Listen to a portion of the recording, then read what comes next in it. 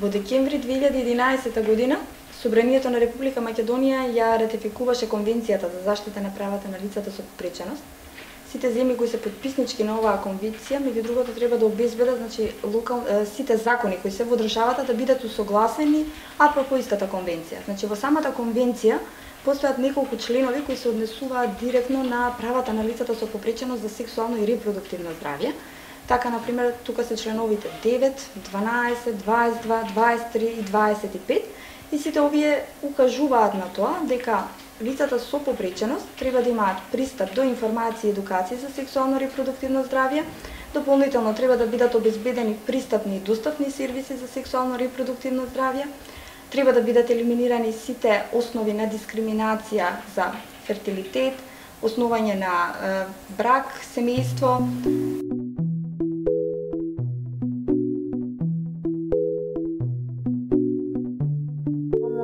Во Македонија можноста за користење на услугите од областа на сексуалното и репродуктивното здравје за лицата со попреченост е многу ограничена. Причините за тоа се повеќе, пред се физичките бариери кои што постојат до ординациите и во самите ординации. Најчесто се случува да се изгради рампа само до влезот на зградата и со тоа завршува се. Голем дел од услугите што се нудат внатре во објектот, доколку се на првиот, вториот, третиот кат, остануваат непристапни. Исто така голем проблем е и просторот внатре во самите ординации, вратите се претесни, просторот е многу мал да не може лице со инвалидска количка да маневрира. Не постои ординација, гинеколошка ординација, во која што има хидрауличен стол, соодветен за да може жена со попреченост да го користи, исто така непостоењето на пристапен тоалет. Во 2013 заедно со Хера го спроведовме проектот Жената во мене, во кој што организиравме работилници посветени на жените со попреченост и на медицинските работници кои што работат во областа на сексуалното и репродуктивното здравје. На овие работилници се обрна внимание на подигање на свесноста и информираноста кај самите лица со попреченост, меѓутоа и кај работниците, медицинските работници, како да пристапат и да третираат лице со попреченост кога ќе дојде да го оствари своето право од оваа област. Најдобро е да се праша самото лице на кој начин да му се помогне. Тоа живее со својата состојба 24 часа на ден и тоа знае најдобро како може да ви објасни како да му помогнете во одредена ситуација. Моје лично искуство е дека луѓето во Македонија навистина се отворени да помогнат. Навистина се отворени да помогнат. Се разбира дека е наше, на лицата со попреченост, да побараме помош и да кажеме како да ни помогнат, меѓутоа мислам дека на тој начин ќе ја менуваме свеста, ќе бидеме присутни меѓу луѓето и на тој начин ја менуваме и нивната свест и нашата свест. Перцепцијата на јавноста е дека можеби лицата со различен вид на физичка и сетилна попреченост се дури асексуални. Тоа не е вистина. Или пак, зборуваме декларативно, лицата со попреченост имаат право да имаат семејство, да го почувствуваат своето право на мајчинство, да станат родители. Да, меѓутоа, тоа не треба само да биде декларативно. Ние не треба само да зборуваме за тоа дека тие имаат право. Ние треба да поттикнеме како тие лица полесно да го остварат своето право. Зошто го говорам ова? Па не сите можеби се родиле во семејства во кое што сум се родила јас. Не сите можеби имаат такви семејства каде што поддршката од семејството ќе биде 24 часовно. Пред да решиме да основаме семејство, најбитниот елемент кој што во тоа време ми беше мене битен, дали мојата диагноза носи наследна компонента. Иако тоа го знаев и иако тоа беше причината да се запишам и да завршам дефектологија, за да дознам повеќе за мојата диагноза, а и воедно да помогнам и на други луѓе кои што имаат различен вид и степен на хендикеп, се информирав прво, полагајќи ги испитите и завршувајќи го факултетот, потоа се информирав од интернет и секако се информирав и од лекари, стручни профили. по еден ден или два откако си дојдовме од болница, нели како и сите мајки во рамки на нашата здравствена заштита, нели, во рамки на нашиот систем за здравствена заштита, кај мене на посета дојде патронажна сестра, која што требаше да види како е мајката, како е родилката и како е бебето. Значи дојде премногу рано и јас и Дамјан спиевме.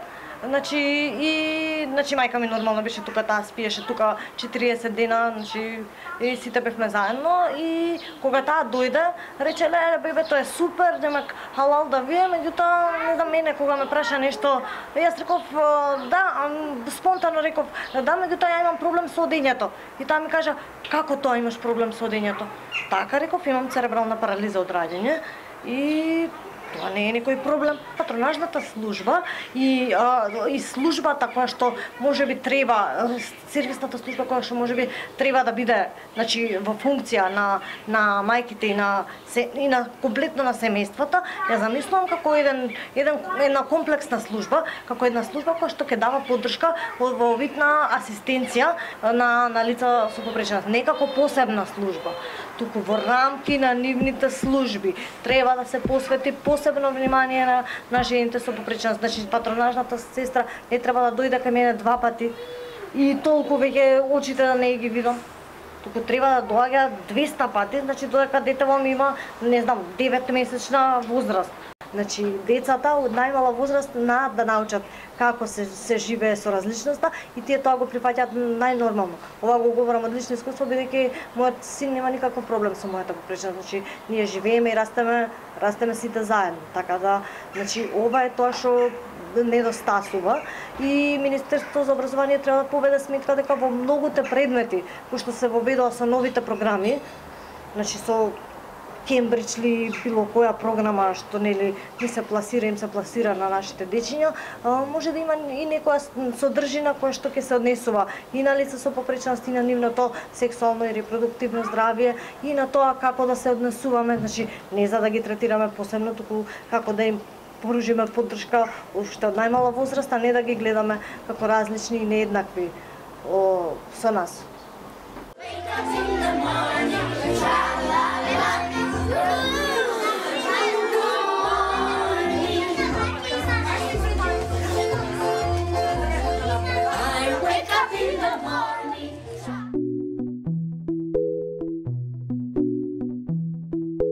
За лицата со оштетен вид не постои соодветна литература, нити пак книги на Браево писмо, каде што би можеле да добијат соодветни информации во однос на сексуалното и репродуктивното здравје. А исто така и во здравствените установи не постои стручен кадар кој што би можел да и биде на услуга на лицата со оштетен вид, ниту пак на лицата со оштетен слух, не познавајќи го гестовниот говор, и за лицата со оштетен вид, не познавајќи го моментот како да и пристапи и начинот на водење на едно слепо лице, затоа што и за слепите лица постои правило на водење. Како што знам јас, правило да во секоја здравствена установа на влезната врата има човек кој што ќе не спроведе низ тој лавиринт и ќе не однесе на правото место. Меѓутоа, најчесто наидуваме на празен шалтер или човек кој што е од обезбедување и секако не знае како да ни пристапи. Значи, една од причините што не натера да ги одберам новинарските студии беше тоа што сметајќи на оној момент за информирање, едукација, сметав дека тука ќе биде многу корисен за оваа група на граѓани кои што се соочуваат со било каков проблем, дека би можел да ги едуцирам преку некој од медиумите, било да е печатени, ТВ медиуми или радио медиуми. I first saw Sacco on a picture on Facebook through a colleague of mine at QSI, and I know him through when I first met him in the library. Јас сум Цаком, таа е Флоренс и сме пар. I decided to have a first kiss with Sacco is when I was in Belfast with him, and we had a nice time there.